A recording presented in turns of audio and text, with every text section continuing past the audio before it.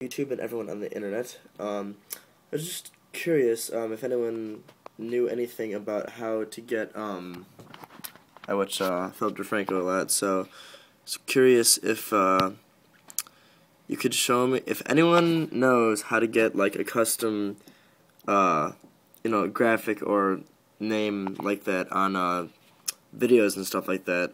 That kind of thing. I mean, I'm sure you've seen it before. Yeah, but, sorry if that's blurry now, I'm not sure if it is.